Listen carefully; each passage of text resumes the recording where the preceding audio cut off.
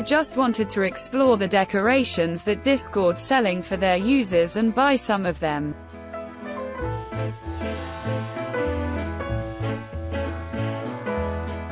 For an example, I like this kitty on my avatar. But later I've realized that happened this thing.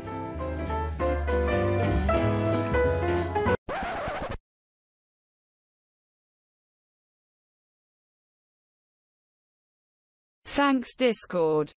I know that some people from Russia can bypass purchasing the Discord Nitro subscription and to buy the decorations by simply just using the credit cards made on some other countries. Using VPN, or if they're just living in other country than Russia, because, you know, Russian people can live in other countries. But purchase Nitro subscription is very difficult for me in this case.